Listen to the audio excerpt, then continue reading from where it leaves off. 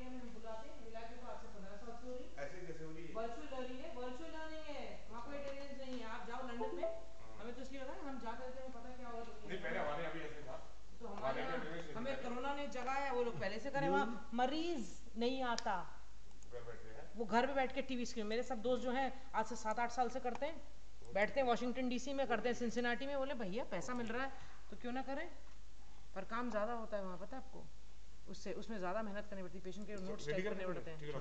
चलो शुरुआत करें, कहाँ है? हाँ, good morning everybody. On na?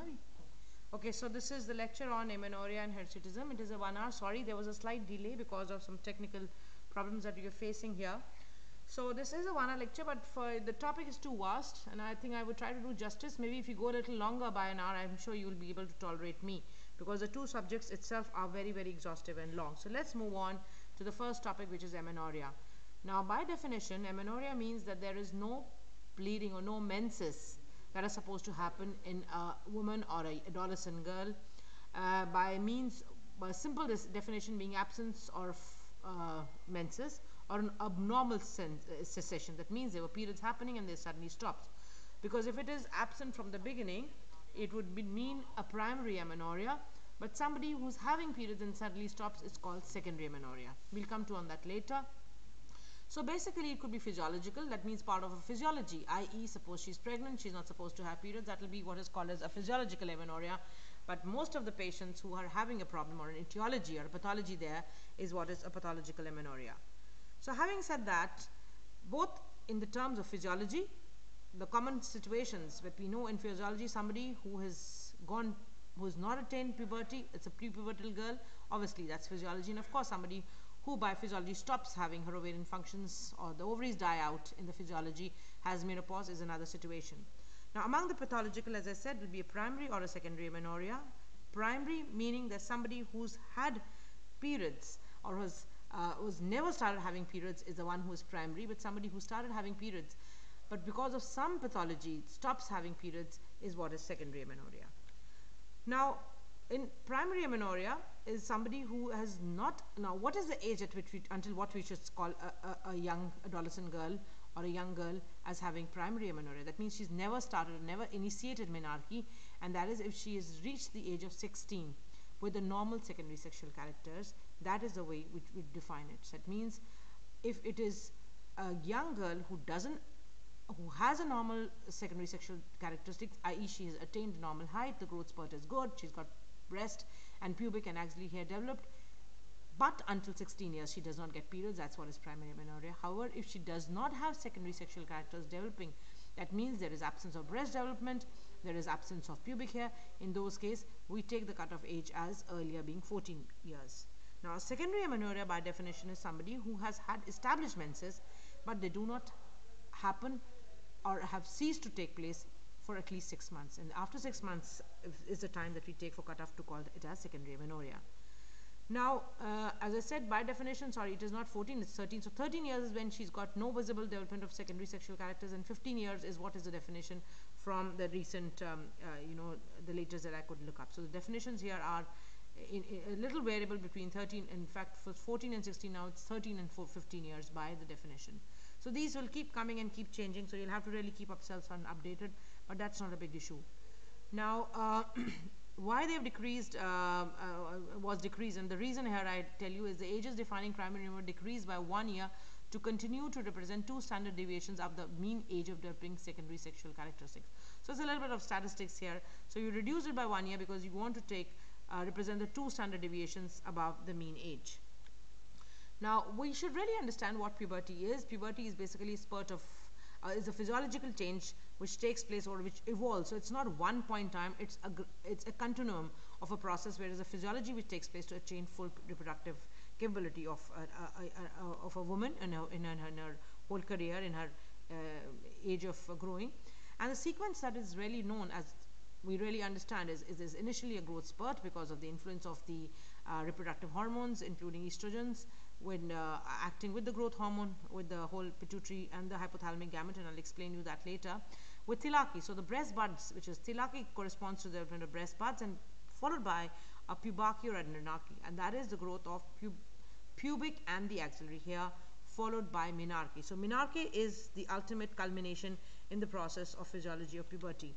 Now, In approximately 20%, Adrenarche may precede Thelarche. So this is the sequence. It doesn't mean it's going to follow the norm. There may be slight variation, and the variation that has been reported in literature is that 20% people or 20% of young girls may have the development of pubic and axillary hair before the breast bud starts initiating. So this is a bit of physiology. Now, as I would say that there is a whole play of the endocrine system, but then there's a paracrine system also involved.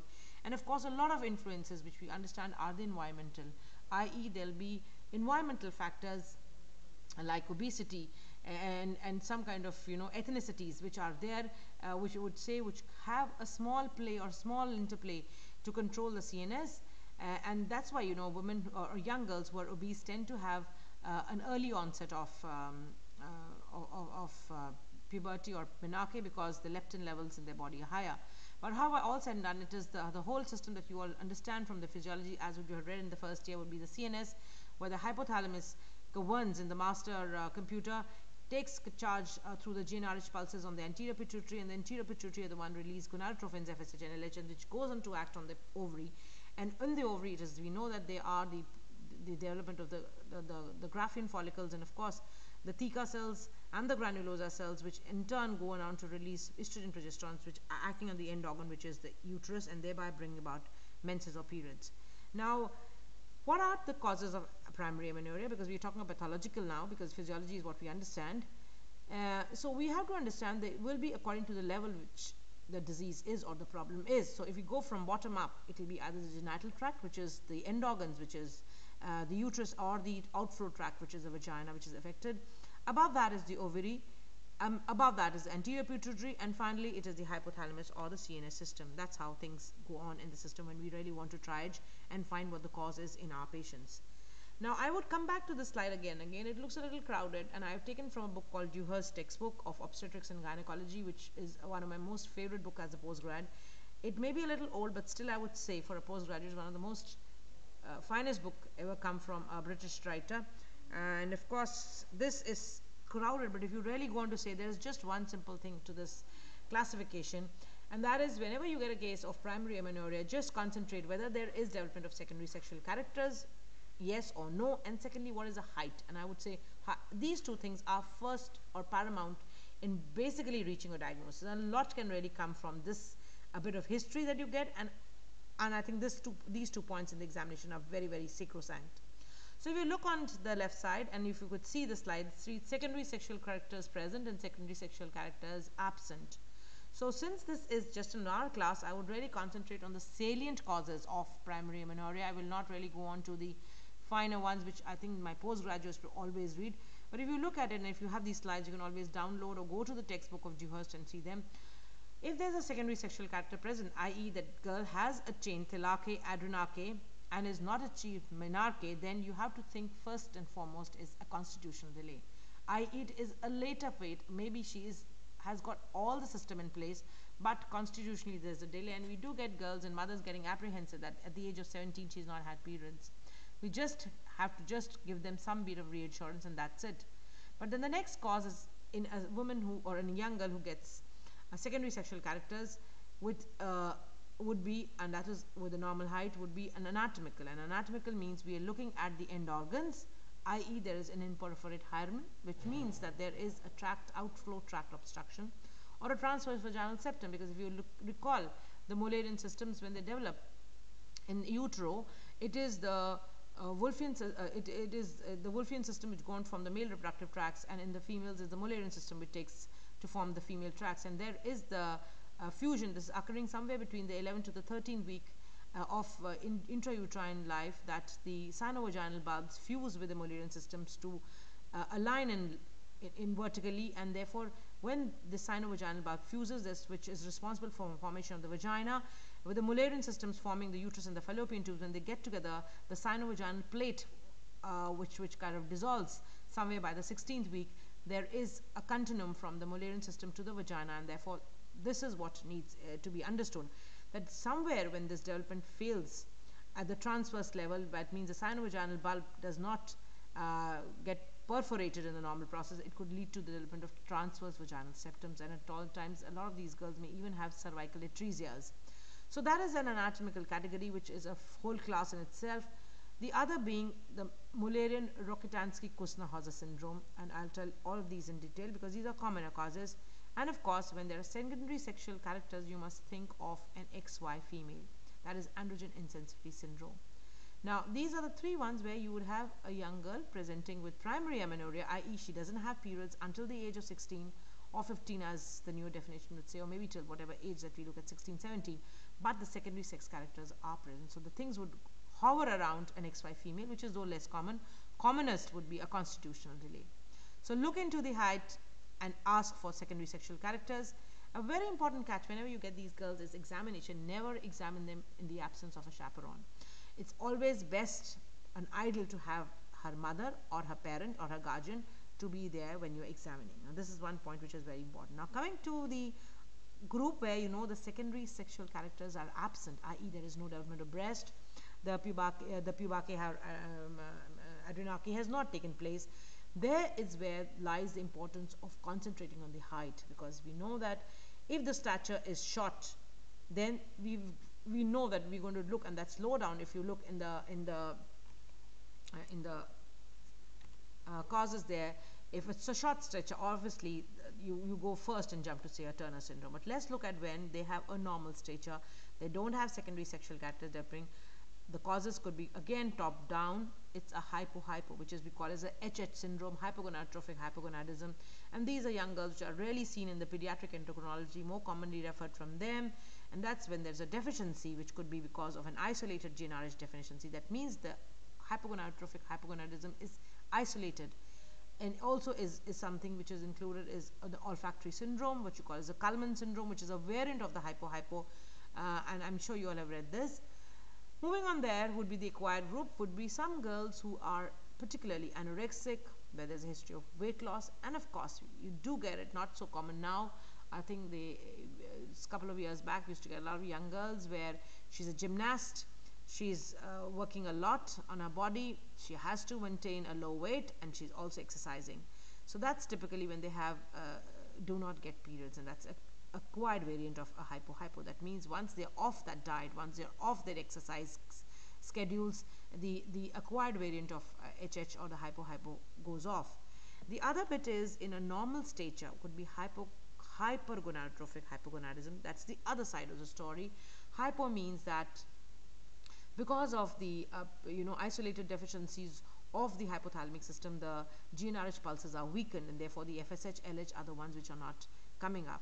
The other side of the story is hypergonadotrophic hypogonadism, which means that there is a higher levels of FSH, LH instead of a lower levels, and this is peculiarly seen with which you have what is called as an ovarian failure. So I know it's going to be a little busy here, but I will keep coming back to this. Of course, if it's a short stature, the first diagnosis is the Turner syndrome. There could be trauma, tumors, and empty sella. So and of course the heterosexual development is, that means there is typically presence of a true hermaphrodite or a congenital adrenal hyperplasia or androgen secreting syndrome. That means they've got development of the female characteristic, but besides that they have either clitoral enlargement or they have presence of a penis-like structure there around, and therefore they give a heterosexual development. So these are some of the causes. So coming back here on the etiology, if I really sum it up, what are the common etiologies of a group of primary amenorrhea as has been looked up? I think the most common abnormality, this was a study from the American Journal, and I think it's really nice, which says of all the young girls which were analyzed, they had some form of chromosomal abnormality, including an XY female, to hypo, which was seen in 20%. Mullerian agenesis is seen in 15%, and of course this Mullerian agenesis and the transverse septum contributing to the anatomic variant. The pituitary disease in 5%, and some others which are including the androgen and congenital adrenal hyperplasia in just 5%. Now this is something which is coming from American data. If we look at Indian, perhaps these figures may not be very, very true. However, we may be slightly different from them. So let's look at the girls, which is the first category. As I said, in this secondary sexual characters are present. That's the first group, and therefore if you look at the secondary sexual characters are present, you have to do in a girl not just the evaluation of the height, but you just have to do an examination. What is it? It is a local exam, and I think, as I said, it should always be done with the presence of a guardian. So what you'd look at is the vagina blind or absent? That's the first thing. Because if the vagina is absent or blind, there could be two variants. That means either she has symptoms, and the typical symptoms she'll get cyclical tum pains. She's got lower abdominal pains, which is very cyclical, and that is somewhere pointing you to a girl who has had a secondary sexual characters developed at the normal time, i.e. there is obstruction. That means her uterus is functioning. Therefore, in response to the hypothalamic pituitary ovarian axis, which is intact, the uterus is responding to the estrogen progesterone being produced, and therefore there is development of the cyclical lining of the endometrium, which gets shed off in response to the ovarian or the menstrual cycle. But then this periods or the flow which is happening to be let out is not getting the opportunity to come out, and therefore this is where there is an anatomical outlet obstruction, and therefore these girls have typically cyclical pain which gets worsened over the years because there's a backflow, and therefore this commonest reason would be an imperforate hymen. That means there's a hymen which has not got perforated, and this is typically seen with a girl who comes with a history. Also in transvaginal septums, a history would be typically of cyclical abdominal pain. Now there could be another side where you have she is got a blind vagina or an absent vagina, and she's absolutely asymptomatic, and the asymptomatic variants would be the ones where you have to really jump in to see how is the pubic hair or the axillary hair. Now if the pubic hair are normal, that's another way to sort of complete your examination and try your girls. If they were normal pubic hair development, this could be appointed to Mullerian agenesis. That means the Mullerian agenesis, i.e. the Mayer-Rokitansky syndrome or its variants, where the Mullerian systems are failing to develop. That means the hypothalamus pituitary ovarian axis are perfectly normal, but the end organs are missing. And if the uterus is absent, obviously there will be no response, and therefore they shall have primary amenorrhea. Now a similar presentation could be a girl who is asymptomatic, has a blind vagina, but then the variant is androgen insensitivity. And what is the clinching feature where you can differentiate, or what is the line of demarcation, is there is absence of pubic hair. Because here these are XY females, and because they have insensitivity to the androgen receptors, even if the androgen is present, these androgen hormones or the testosterone is not able to act on the receptors, and therefore they do not get pubic hair. But there will be tall, beautiful girls will have the presence of breast development, because the hormone androgen gets converted in the periphery to estrogens, and that's leading to the development of the breast as well. But if the axillary hair are absent, and then you must look in. However, the confirmation will come on a karyotyping, but these are the possibilities that one have to keep in mind with this flow chart, which is simple to remember. So what is the anatomical causes that we know? As I said, it could be an outflow tract obstruction in imperforate hymen or a transverse vaginal septum. Also, as I said, in the development of the Mullerian system in utero, it could be cervical atresia or congenital absence of the cervix, or also dysgenesis. By mean what dysgenesis means, there's a faulty development. The cervix is either formed and is failing to communicate with the sinovaginal bulb, which is forming the vagina. And of course, the more common variety that we see is MRKH, which is a Mullerian agenesis story, where the MRKH syndrome means there is absence of development of the Mullerian systems. So the commoner ones that I will highlight, because we don't have time enough to complete the entire discussion, I'll talk common ones are imperforate hymen and the MRKH, which are commonly seen. When you have primary amenorrhea, there is an outflow or an anatomical defect in a girl who has secondary sexual character and is standing tall to a normal height. So imperforate hymen, these are all the incidences that are given, 1 in 1,000 to 1 in 10,000, varying depending on the society which is coming. And as I told, typically when there is an outflow obstruction, typical cyclical pelvic abdominal pain, and as the days or months go by, they start developing a lump, which could be present in some, not in all. Also present sometimes with acute retention, because there is this collection which is happening in an imperforate hymen in the vagina, which you call as a hematocolpos. And when this hematocolpos grows big enough, it could just press on the bladder and the urethra and cause symptoms from this distended vagina. So obviously the reason is very simple. If you look at the cause, it's that the outflow from the hymen is not perforated, so it's imperforate.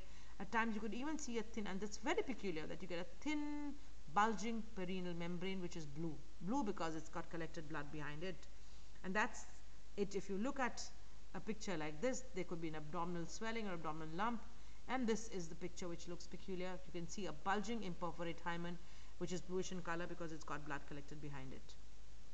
So what is the treatment? Very, very gratifying. It's simply just do a simple surgery in the form of a hymenotomy. That means you give an incision or a cut on the hymen, and therefore a simple nick does wonders. You see how thankful these young girls are and their mothers are, because when you just put them under anesthesia, just give a small nick with a blade, the blood comes popping out, and once they are relieved, the menstrual blood flow drains. You have nothing to do, just leave them and move ahead. So I'll come back to this, classification, as I always like it back again, because I've already told you anatomical causes in the terms of an imperforate hymen or transvaginal septum. Similar presentation. The next on this list is MRKH, which is again an anatomical cause where these girls present with primary amenorrhea. They have symmetrical breast development. The pubic hair are there. Their normal height, but what's very peculiar, they will have an absent or a blind vagina, and they have no symptoms of relevant to abdominal pain because they're not bleeding. The uterus is absent. Sometimes there may be cyclical pains also, but that's very small percentage, and that's when the uterus is very small, that like kind of a bulb-like uterus present. What's very peculiar to remember, and I'm sure you all can recall in the development, that the Wolffian systems and the Mullerian system develop in tandem and in parallel when they're developing, and therefore urological abnormalities are commonly seen in up to 1/3 to 1/4 of these girls. And therefore it becomes very important for us to screen them for urological anomalies, which could range from an absent kidney to a pelvic kidney to even a horseshoe-shaped kidney to a double ureter. So all this kind of variance that you get. So it's very important when you get an MRKH, it's mandatory to complete the workup by doing the urinary evaluation, by sending them for an ultrasound. And also important is to have the skeletal survey, because there may be skeletal malformations in up to just 5 to 12% of these young girls. So what is there? You take a history. So she'll just give you a typical history: normal secondary sexual characters, normal height, but does not have periods. If you do an ultrasound, you'll have an absent uterus. That's how you get the diagnosis in the day. But then don't just leave them to the pelvic ultrasound. Complete it with a renal scan. That means do a KUB ultrasound to look at the position and the absence of kidneys. Spinal evaluation by an X-ray. Well, you may have to resort them to an MRI abdomen. Not very common. If the ultrasound says absent, there's no need. Only those ones will give you atypical histories like some cyclical pain, then you really need to be very sure. Of course, very important is a karyotype, because unlike an androgen insensitivity where the presentation can be confusing, particularly when the ultrasound does not reveal, because ultrasound is showing an absent uterus just to complete, because you want to distinguish them from an AIS XY female, because the management becomes different, and therefore you have to get this karyotype not just to diagnose a MRKH, but to distinguish it from an androgen insensitivity. You need to do a karyotype. So what is the treatment when you have an MRKH? Well, of course, it's a lot of psychological support is needed, because this young girl and her mother or her guardian has to understand that she will not be able to bear a child from her own womb or from her own body. Now with IVF coming in, these girls can go in for a uterine transplant, and the transplants that have been reported world over, which is of course not in the reach of majority of these young girls, have been done in situations of Mullerian agenesis. Even in India, all the cases that have been reported for uterine transplant have been done for MRKH. Now the treatment line is, again, the treatment would be done between 17 to 20 years, and for that matter just before marriage in our situation, in our scenarios, because that's the time when Indian girls are getting sexually active. However, if the girl is wanting to be sexually active, as it happens in the West, the treatment starts earlier, as early as 13 to 14 years if they're diagnosed earlier. I could just put it as soon as they are diagnosed. And of course the mainstay is surgery, because what they need is to have a neovagina, creation of a vagina, which would work as a conduit for sexual activity, because that would be the mainstay of their surgery, because they have an absent vagina. We can't create a uterus unless and until she goes in for a uterine transplant. So what are the methods to form the neovagina? The methods are non-surgical and surgical. Now simple thing is just pelvic dilation of the passages, and we could just do it with simple dilators where she comes, and this is called an active and passive dilators, which are fantastically done in UK, where in US they are simple called Ingram passive dilators, which It's kind of a tight Ingram cycles, bicycles, where the girl sits on the cycle and takes up to 2 hours per day, and then there's a very dilator which is put in place. She's been advised, the place is identified, and she sits on that bicycle, does it for 2 hours on a racing bicycle, and it's kind of a dilator which is on which she sits. So she maintains that. Otherwise, one could even do a simple dilatation, going to a gynecologist or a nurse who could help them do dilatation. Now, this is something which is done very common in the West. We don't have experience because we don't have the kind of facility of that cycle, and it's a little difficult to train our people because this could be a little traumatic. The other thing is surgical, where you are dissecting the cavity which is between the rectum and the urethra anteriorly, and therefore you find a kind of a dissect that space, and in the space you line that space with either a skin graft, which was in the original McIndoe's operation, where they're taking split thickness grafts from the thigh or from any other part of the skin and then putting it in that place, that is a cavity that is dissected. Alternatively, there were dermis grafts and amnion grafts, but these things are rather now obsolete. What we are doing is that we are lining it with some procedures like putting, and because amnion has its own risk, may not have its risk of infection, and therefore amnion and split skin thickness grafts have given way to using simple things like surgery cell, which is methyl cellulose, like used instead of putting it an amnion graft. So how can you do it? McIndoe's is a standard procedure. It could be even done by laparoscopy. I have not done a laparoscopic surgery in my career, but I've seen videos. It's a laparoscopic Vecchietti's and Davidoff's procedure. Again, these are for postgraduate, not for undergraduates, and we resort to Williams valve. So these are just to complete the list. I'm sure if people who are pursuing obs and gynae as their future specialty would really need that. So I'll come back to this again, and that is classification of primary amenorrhea, just to remind that we have completed the constitutional delay. We've gone and done the imperforate hymen, the transverse septum, and the MRKH, and of course we have done of to do with next is the XY female. If you look in the ones where the secondary sexual characters are present.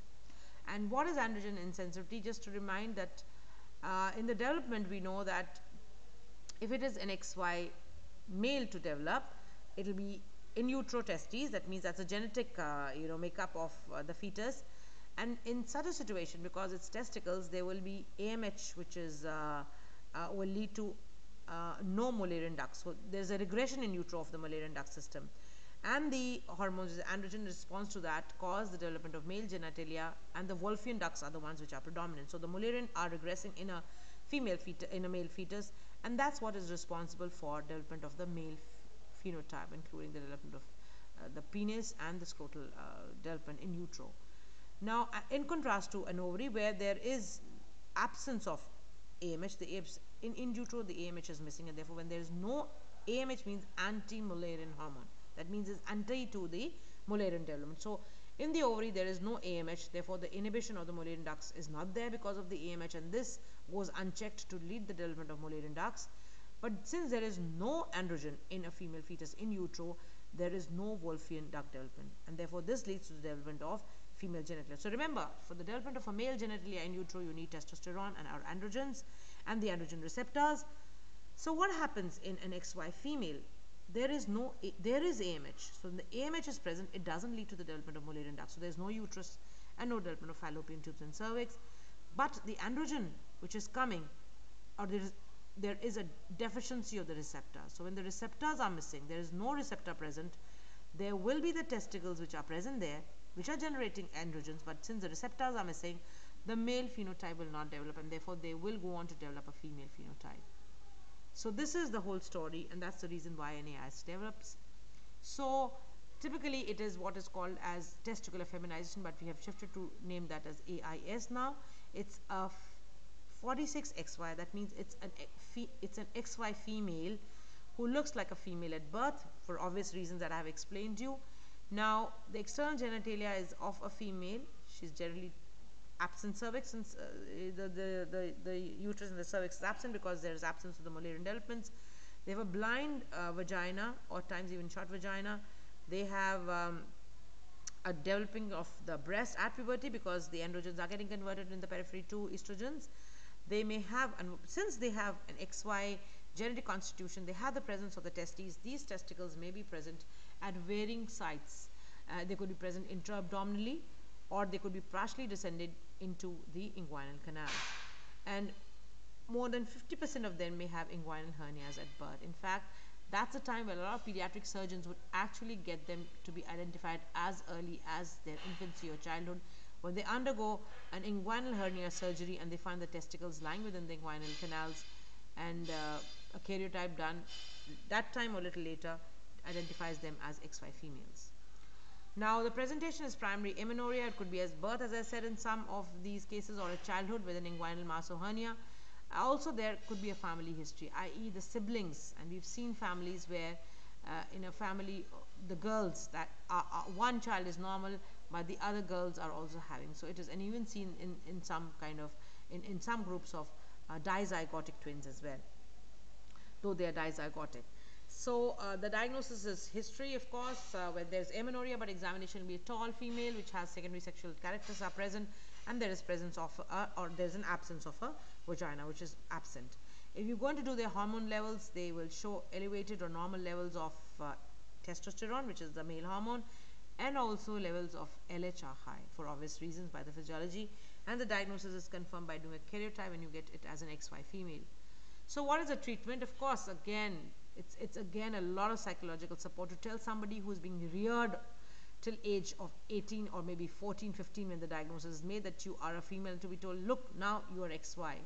So it is kind of a lot of, psychological support, because they have an identity crisis, because they are known as females if they've grown in school and college or whatever they go, and now they're told they're XY. So we have a lot of girls whom we liaise with our psychology colleagues and psychiatrists to sort of get them over it. But the treatment there lies in doing a gonadectomy. That's very important. Why? Because these gonads, if they are left in place, could be a source of concern, and the concern is that if by the third decade, so remember the formula, 30 until the age of 30 it's fine, but 1/3 of them, 30% of them, may develop a cancer in these testicles if they are left until the age 30. So 30% may develop it. So that's the formula, and therefore what we do is we believe in doing a gonadectomy by removing the gonads, so we are just removing the risk of a cancer developing. We've had patients who come to us. We have a whole series which we published, and there where the girls came with gonadectomy, and when we did the gonadectomy even earlier, before than 30, they developed testicular tumors or testicular cancers in them. Now, how could this gonadectomy could be done? It could be done laparoscopically. If it's lying in the abdominal cavity, just put in a scope, and you can just do a gonadectomy. It's one of the easiest surgeries to do, and most simple and safe. When they're lying in the inguinal canal, just simple surgery by giving an incision is enough. What's important is here that when you're removing the gonads, they're done away with it. They need some kind of hormone replacement therapy, because their breast development, their skeletal growth is all dependent on the hormones which are coming from the testicle, i.e. from the testosterone, which gets peripheral conversion. And now when you remove the gonad, this is missing. They definitely need a substitution, and the substitution is in the form of estrogen and progesterones, because we want their breast to continue growing or being maintained, and also the bone strength comes from estrogen and progesterone. So that's how we manage them. So if you do a gonadectomy in this young girl, you have to send her on HRT, which would be almost lifelong. And of course, to complete the treatment is a psychological support, not just of the girl, but also of the parents, because I think they need a psychological support system, particularly in societies like ours. So as I said, it's an overall incidence of 5 to 10%, but 30% if they are left until the age of 30 years. So coming back again, so we've talked about the constitutional delay. Of course, we just have done the first section of the classification of primary amenorrhea, convert the secondary sexual characters with a normal sexual development. So we're moving on to the next group, which is secondary sexual characters are absent, and I will not be able to do a complete job because we are going to complete the second topic as well in secondary amenorrhea. So this is something where we need to do about the variants, and therefore I will come here on to the disorders of ovary, and that's how we put it. So this is the group which I think which you should know as an undergraduate. You should not can't complete it as gonadal dysgenesis when there's incomplete or defective formation of the gonads, and therefore the main cause of primary amenorrhea, the main presentation or the most common presentation of primary amenorrhea in these patients is gonadal dysgenesis, is a Turner syndrome. And I don't think I need to kind of reiterate this. You all would have read it in physiology, in endocrinology, short stature, webbing of neck, all this low set ears, increased carrying angle, or cubitus valgus, and all these features, the whole gamut of them is present. I'm sure you all know this. So the presentation is primary amenorrhea. 15% begin but do not complete pubertal. So there could be some who do have no pubertal to mild pubertal, and 5% is them who will have puberty and have menses. And these are the ones who have menses are generally the Turner mosaics. Now, of course, you have to screen them for cardiac defects. There are increased risk of hypothyroidism, hypertension, and of course, what's very peculiar, you get an MCQ, is that they're intellectually normal in contrast to other variants, which could present with short stature, and like the Fragile X syndrome, which presents similarly with primary amenorrhea and a short stature. So the diagnosis is basically a karyotype, and I think that's important. I will just not complete this. You can go on through the slides. All these antibodies that have been mentioned, MRI to rule out, coarctation, and echo, which has to be done because they have cardiovascular abnormalities. So let's move on to the treatment. What's the treatment when they have Turner's? Of course, is growth hormones, because they're short stature. It could be helped if it's initiated early, i.e. between 2 to 8 years. And of course, at times you give them a combination. This is all in the preview of a pediatric endocrinologist. Estrogens are definitely needed, but you can't give them just unopposed estrogens because they have a normal uterus in place. So you have to complete these estrogens cyclical with cyclical progesterones to have that they have a vaginal bleeding, because unopposed estrogens could be a trouble in such girls because of the risk of developing ovarian uterine malignancy if it goes for over years. Now, the other cause in ovarian is Swyer syndrome, 46X gonadal dysgenesis, and premature ovarian insufficiency, i.e. premature or primary ovarian failure. And just to complete the list of Savage, now the Swyer syndrome is nothing but androgen insensitivity syndrome, AIS. That means an XY female, but she has a uterus. And we have a couple of patients who come to us where we can help them, i.e. they are in a position to have a child, bear a child. I have one such patient who's following with me. We're giving her estrogen progesterones, continuing with her. We've removed the gonads, done a gonectomy. Her uterus seems to be growing normal, and she is planning to have a baby through oocyte donation. So this is a married woman who has had a Swyer syndrome. Now, coming on to the next, level or the next platform from the end organs, we've done about the ovary, uterus, ovaries, and as we move up, we're going up to the anterior pituitary. Now, anterior pituitary presentations are most, remember, pituitary, if you go by causal kind of classifications or by the level, then pituitary causes are the ones which are generally responsible for secondary amenorrhea. They're very rare to cause primary amenorrhea, i.e. in somebody who has a micro or a macro adenoma. More commonly, these are causes for a secondary amenorrhea, i.e. the girl has had period and energy stops. Now, the causes are an empty cellular syndrome, infiltrating pituitary lesions or a pituitary adenoma, and I would say they are rather lower down on the list when it comes of primary amenorrhea. I will skip this. It's a little not very clear slide, so we'll come straight to secondary amenorrhea, the other type of amenorrhea. Remember, you have to have this, hypothalamo-pituitary ovarian axis always on your fingertips to understand that this works not just for primary but also for a secondary. And therefore, if you look at it, I think secondary, the causes are much easier to remember. So if you go on the top system, the hypothalamo-pituitary ovarian axis, it's either pituitary tumors or the Sheehan syndrome, which are responsible as the pituitary causes, and of course hypothalamic dysfunction, which could be secondary, unlike a primary. Coming on to the from there is the ovarian axis, and the ovarian axis is the next there, which is the premature ovarian failure. That means the ovaries are failing before the scheduled date of menopause. Also, PCOS fits into secondary amenorrhea, and of course when the ovaries are removed, which is called a surgical cause, and an oophorectomy that you do for any cause like cancer or some other indication, that will also lead to amenorrhea. Now, the outflow tract is the end organs, and these are typically seen when there's Asherman syndrome. That means there is a uterus, but the lining, which is the endometrium, is lost, is totally destroyed, destructive state, and that's I'll tell in detail. To add this, we have the endocrine control, and that is other endocrine controls is in the secondary. There could be androgen producing ovarian tumor, which could nullify the effect of estrogen progesterone, or an adrenal tumor, or hypothyroidism and Cushing. Now, these are just to complete the list. However, they are less common to cause. So, the most common etiologies, we look at secondary amenorrhea, could be somebody who has an ovarian disease, hypothalamic dysfunctions, pituitary disease, uterine disease, and others. So, if you look, ovarian disorders are reigning highest in the etiologies, and of the list here, I would say for secondary amenorrhea, is that if you look at the end organ uterine is Asherman syndrome, or it could be cervical stenosis. This is secondary. So obviously that could be a surgery done on the cervix as lead to cervical stenosis, and that could be the cause. Ovarian, as I rightfully told you, it could be premature ovarian failures to reasons like genetic, autoimmune, or exposure to radiation chemotherapy.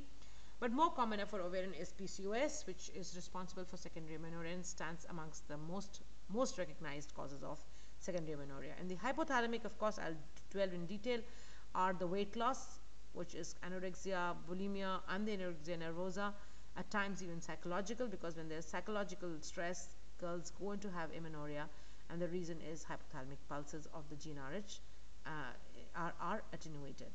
Pituitary, of course, hyperprolactinemia, which could be because of reasons including Sheehan syndrome or hypopituitarism. Again, hyperprolactinemia could be drug induced, because a lot of drugs, especially antipsychotic drugs, that these girls who are depressed act on to increase the prolactin levels, and I will tell you again in detail.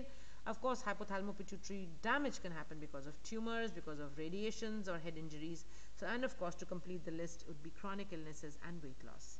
But mind you, the chronic illness, weight loss are again acting actually through the hypothalamic system. And of course, whenever we do that, to complete the list is Cushing's and thyroid. So I think whenever you get a girl with or a woman with secondary amenorrhea, like we did the check on the height in the secondary section, here we just check on the pregnancy. You will have somebody who's pregnant and you're thinking of pathology, but pregnancy is the first thing that we do. That means do a urine pregnancy test. Of course, we always screen them for thyroid and prolactin, and therefore doing a TSH and checking the prolactin levels is very important. And then when you go on to the other sections or the other levels, that could come a lot from history. So this is what you can have in your slides, but I'll move quickly to the causes of hypothalamic, and you can see the pictures of a typical hypothalamic cause of an anorexia nervosa, which in such situations, 1/3 of them have amenorrhea, and that's the way they work. Now, the other cause of pituitary could be a pituitary failure. That means the pituitary is being knocked off, and it happens in Sheehan syndrome, and is a typical situation where there's massive blood loss postpartum, and that leads to a pituitary apoplexy or an infarction, or it could be a pituitary tumor. Now, the pituitary failure causes the supply gets knocked off, or there's trauma to the pituitary or a tumor which is causing infarction. But then there are pituitary tumors which actually work not by the knockdown, but by the effect which is called as a pituitary tumor secreting high levels of prolactin, and the hyperprolactinemia can cause secondary amenorrhea. Thyroid, of course, is there. Androgen secreting tumors are not very common, but they do cause secondary amenorrhea in some. So coming on to the anatomical causes for the uterus, which is the end organ, is somebody who has not a uterus, the uterus removed, a hysterectomy done, will have amenorrhea. But the commoner one in our country is Asherman syndrome, where there is a damage to the endometrium, most commonly due to tubercular infection in our part of the world, but also if there is an excessive surgery on the uterus, i.e. there is an ablation of the endometrium, therefore it leads to development of damage. Many times myomectomies which are done, especially on submucous fibroids, they can also cause Asherman syndrome. Adhesions developing secondary to the surgery. But in India, I think we must remember Asherman's, the most common cause is tuberculosis. So what is Asherman syndrome? I just thought I will just not talk each and every cause, but come to very salient ones. It's basically an end organ defect in which the uterus gets affected, more so particularly the endometrium or the lining. Is development of synecdoche or bands, which are fibrous bands which are bridging the uterine cavity. The endometrium gets totally disruptive, it's damaged, and these girls, the typical thing, and I will come and talk about the flow chart that we have, is that there is a way we work on them first to check. But typically, if you give them the urine pregnancy test is negative, and if you give them a challenge, that means if the woman is given progesterone, she will not respond. But if you give her a combination of estrogen progesterone, she will not respond to having periods. Now that is the way we work. If we have a secondary amenorrhea, we check for pregnancy. If that is negative, we challenge them by giving progesterone tablets. And once we stop progesterone, if they bleed, it is a clear indicator that the uterine endometrium level is perfectly normal. But unlike a normal uterine endometrium, the Asherman defect do not have a normal endometrium, and therefore when you give them or you challenge this young woman with estrogen progesterone, she will not be able to have a withdrawal bleeding. That's a peculiar sign. So that's a peculiar finding. Even before you jump on, you can just get this simple, challenge test before you even put them for an ultrasound or any other diagnostic modality. You can even get a history of DNCs, which is a very common thing. She had multiple DNCs and termination of pregnancies. And of course, as I said, tuberculosis is a very important history which you have to rule out. They will have normal ovulatory cycles because the ovaries are formed. It's only the uterus which is defective. You can make a diagnosis typically on a transvaginal ultrasound. I won't say HSG anymore, but a transvaginal ultrasound is good enough. And of course, something which is very simply to put is hysteroscopic treatment. Do a hysteroscopic, excision of these synecdoche. But whatever said and done, the surgery is not gratifying. It's a very big disappointment because when there is a damage to the end organ, just not cutting the bands, not cutting the synecdoche is not good enough, because most of them show an end damage of the endometrium, and if the endometrium is totally scarred and is totally lost, it doesn't regenerate, and if it doesn't regenerate, they don't get their periods. And again, a very important, in a fraction or maybe in the 30% of cases where they get back to periods, they just have scanty periods. But very important, the endometrium is far more important for implantation, and therefore these girls are disappointingly sent back because we can correct their periods, but we can't correct their fertility, and therefore surrogacy or uterine transplant, if I can put it, remains the only option for them if they want to have a baby. Now, the other etiology of secondary amenorrhea is coming from the uterus. Let's move to the ovaries, and that is premature ovarian failure. Now, what do you mean by premature ovarian failure? That means the girl had periods and now she stopped having periods. Say for a couple of years she has periods and now she stops. And this is when we call it means an ovaries which fail before the age of 40 years is what is called as premature ovarian failure, of POF as we simply put it.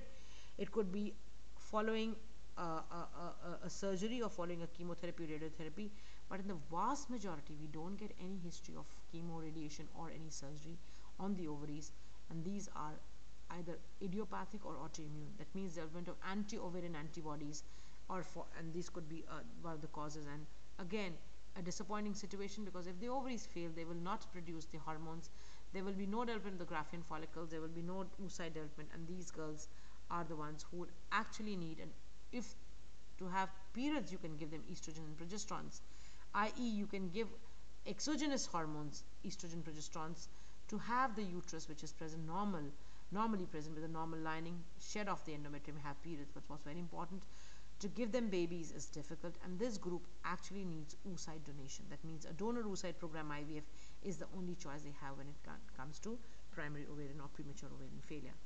So what about the other level, moving up from the uterus to the ovaries, coming to the pituitary?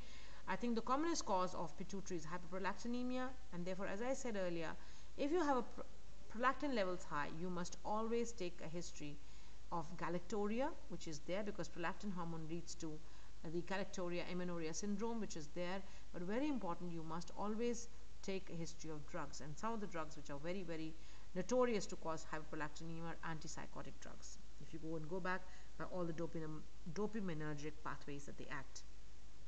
So if there is a girl or a lady who has got amenorrhea because of high prolactin levels, you must look at galactorrhea is a presentation, and it's seen in about 40% of them.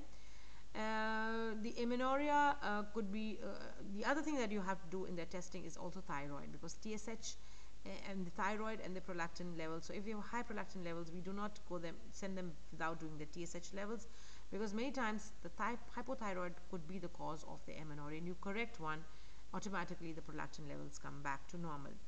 Now, if there is a significant hyperprolactinemia, i.e. which is a level more than 80 MIU per liter, then you can't explain it with just drugs or simple things, then you must always go in simply to scan the pituitary, and the best scanning methodology is an MRI scan. So I would just already put you, besides the antidepressant, there are some antihypertensives, and even metoclopramide is a cause of amenorrhea, which we give for patients with nausea and vomiting. So I really won't tell you the detail how it acts. The mechanism is through the high levels causing low levels of FSH and LH, and these are the ones which are leading cause of thing. So the treatment of hyperprolactinemia is simply giving them dopaminergic agents, which is dopamine agonist in the form of cabergoline or bromocriptine. And of course, cabergoline is the one which we prefer. Also, if there is a pituitary adenoma, this also needs treatment by giving a form of cabergoline. The goals of treatment here would be to sort of get them to a level which is checking the prolactin levels which go abnormal. However, it's a macroadenoma, then surgery remains, because we've seen transsphenoidal resection of the pituitary is commonly done, and that's a procedure which corrects the macroadenoma and also the high levels of prolactin. Now, again, a patient with macroadenoma, something which has to be, the response to radiation can be very slow. So she may need to be put on, besides the surgery, also on oral contraceptive pills. Because why? We know that when the prolactin is getting, the surgery is done, the prolactin levels may take time to come back to normal, and therefore this is very important. So that is something which one has to counsel young girls who are going in, or young women who are going for a surgery for macroadenoma. So coming on to the other ovarian cause here, I just thought I'm just jumping back and forth, but I thought I could not complete the ovarian list without talking of PCOS. PCOS accounts for presentation, and I know it is a typical syndrome or triad, as Teen Leventhal had said, of amenorrhea, obesity, subfertility, and hirsutism. But then that is just, I'm sure you'll have a detailed lecture on that. Now, when you have a patient or a young girl with secondary amenorrhea, I think it's primarily to assess her, do a history examination and investigations. So what is a history? The history can give you a lot of information, and what you have to ask in the history is what age she started and what was her prior menstrual history. Going to say if she's had any pregnancies, and if the pregnancies result in PPH, because these are something which are always there in a PARIS. If there's a history of a lot of weight loss, if there is hot flushes, if there is a decreased libido, they could point down to premature menopause or premature ovarian failure. In some medications, of course, the list I've already said, relevant to hyperprolactinemia. If she's on contraceptive, because there's an entity called the post-pill amenorrhea, and again the post-pill amenorrhea also works through the prolactin pathways. Associate symptoms which could suggest of Cushing's or hypothyroidism. Again, if there is any gynecological surgery, i.e. on the ovaries, like we do extensive surgery, repeated surgeries on the ovaries for endometriosis, her ovarian tissue is completely lost, that's something very relevant. And of course, any chronic illnesses. And I think to this I should also add, relevant to ovarian failure, history of any chemo radiation as well. Now, in the examination, what you need to check for their body mass index, of course, if they are anorexic, blood pressures. Do look in for any androgen excess, because PCOS could present with hirsutism. Also, androgen secreting tumors could give you nothing but excessive body hair. Secondary sexual characters are important. Breast examination may reveal you a galactorrhea here, because galactorrhea is present in 1/3 of cases of hyperprolactinemia. Also look for any pelvic masses. I put in hematometra here, and this is something when you have a surgery done in for the cervical stenosis, and that presents with a big collection in the uterus of blood, because the end organ is working. And of course, inspect is for a cervical stenosis. Now, history examination gives you a lot of lead and can give you some directions.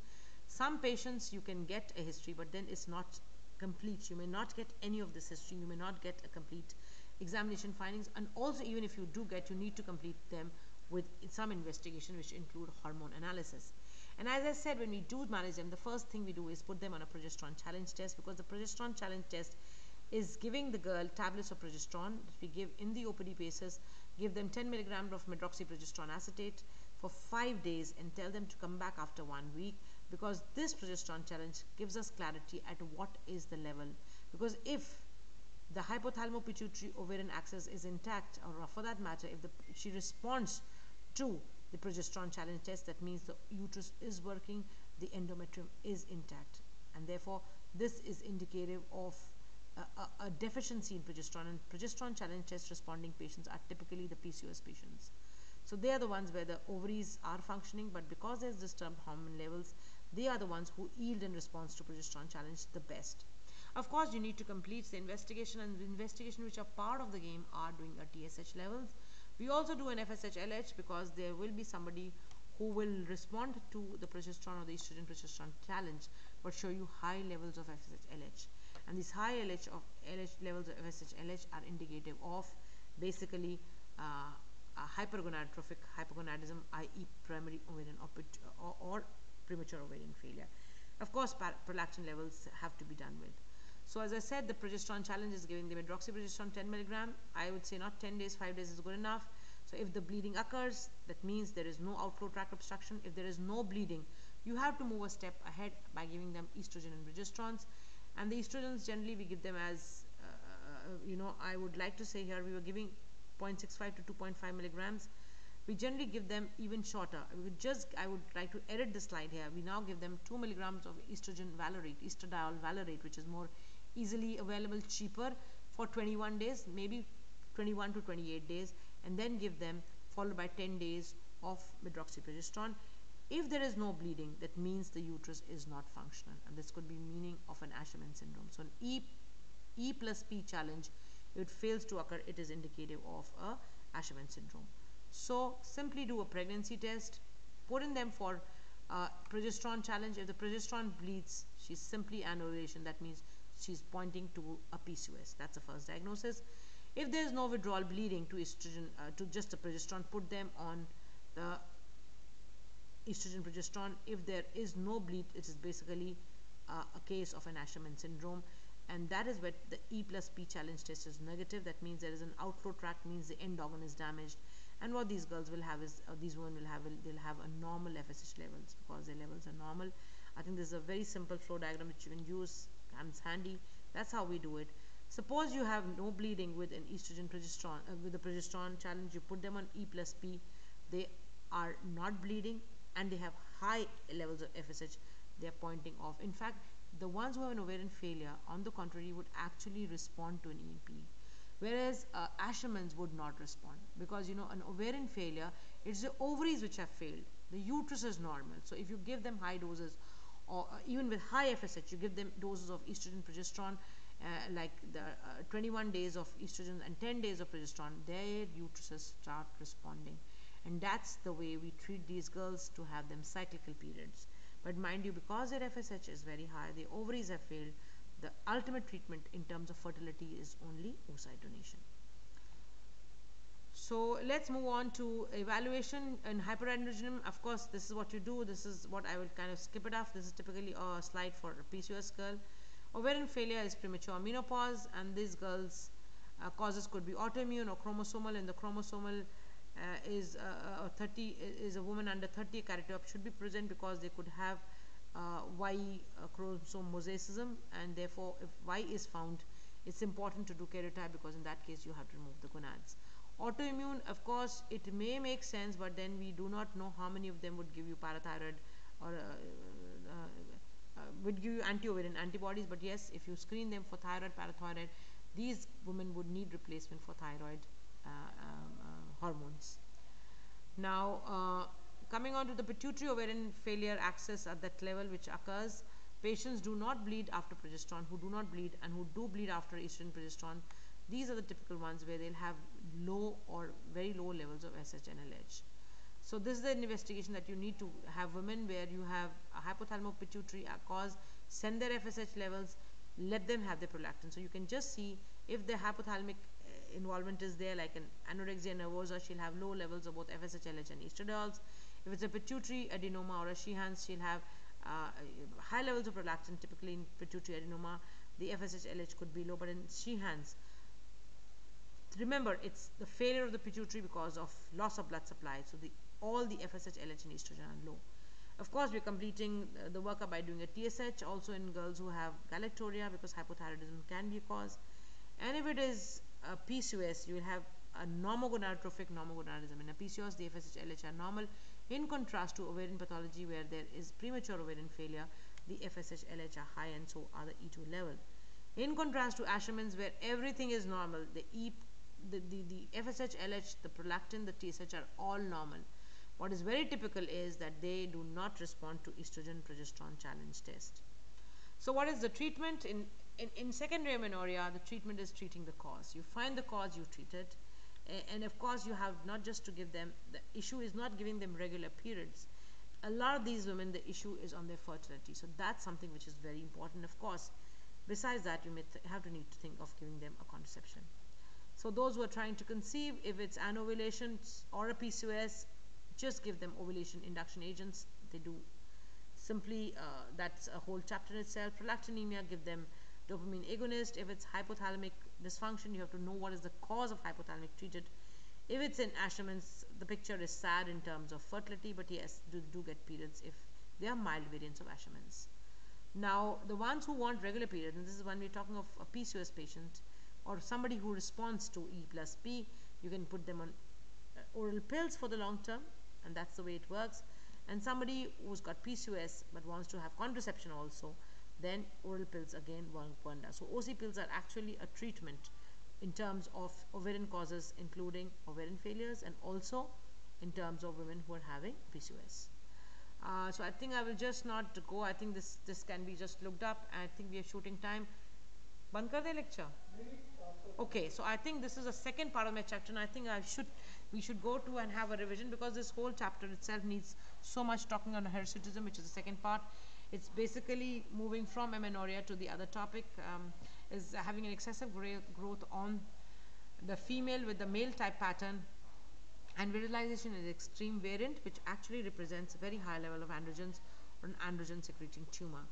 Now, what is the etiology of this excess androgen? It could be either the hormone is getting excessively produced, or the hormone is levels are normal, but the levels of SHBG, which is the binding globulin, are low, and therefore the effective level of the circulating hormone increases in some situations, as in PCOS, when the SHBG levels are low, or there is an excessive sensitivity to androgens, and that has happened what is called as idiopathic hirsutism, where the levels of SHBG are normal, the levels of testosterone are normal, and sometimes the end organs are also excessively responsive.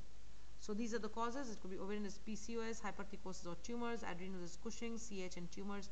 Peripheral means it's the end organs, which could be idiopathic, some drugs, and of course others like hypothyroidism, acromegaly, hyperprolactinemia are also associated. So when and how should you evaluate? If it's first or second, drug history I'll tell you.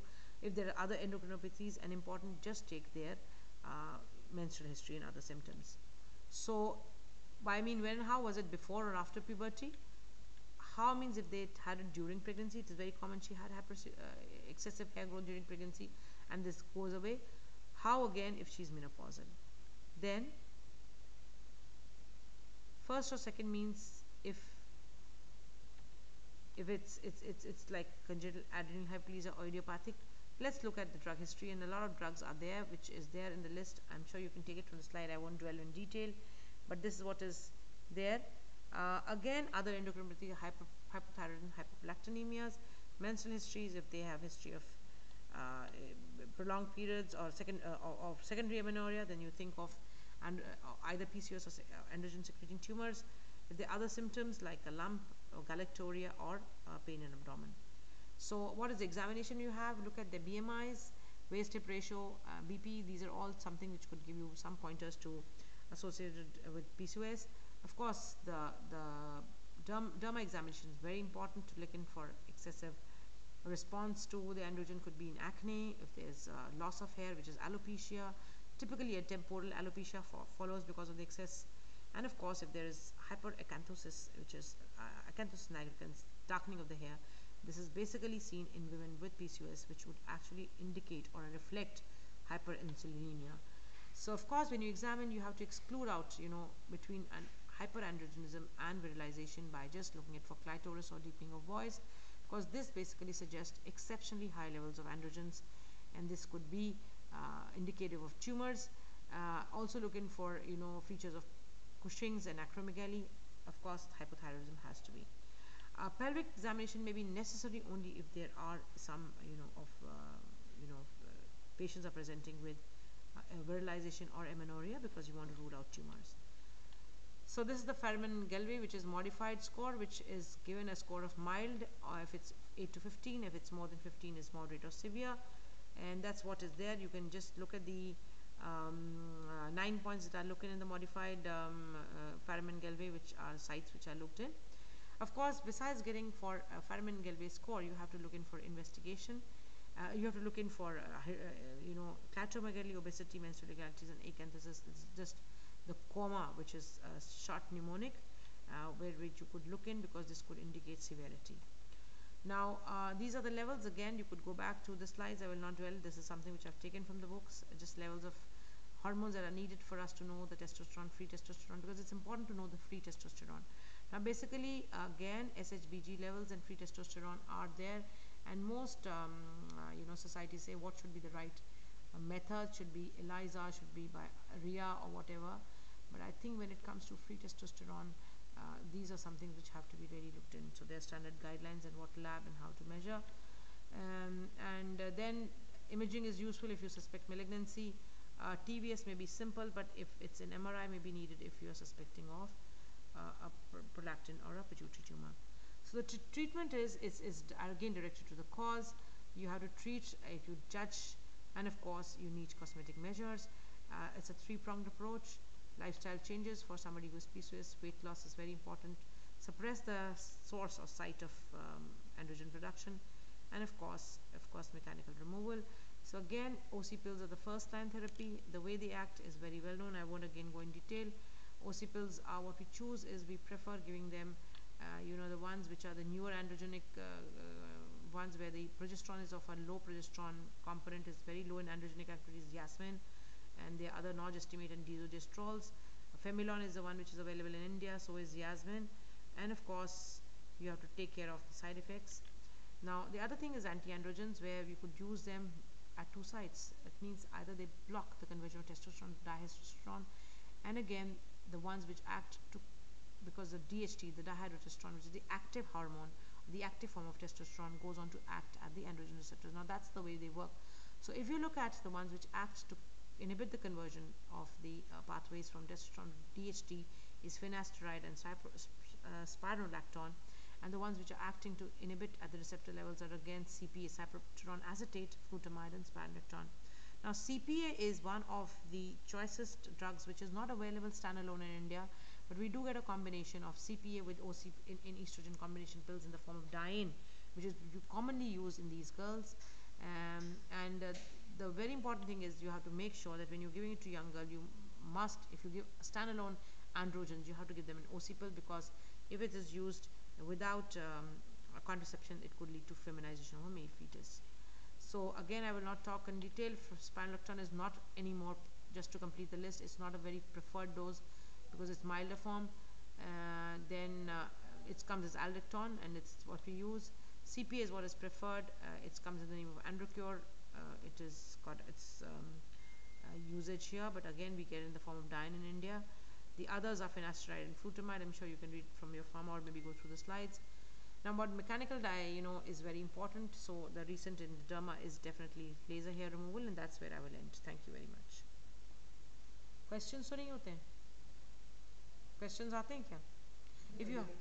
If you have any questions, I don't know how it's a two-way or a one-way lecture or dialectic. I'm sure if you have any questions, I really don't know if there's any mechanism of answering your questions. Thank you very much. बंद कर दे? ये recording हो गई होगी ना? मेरे से भी करा है।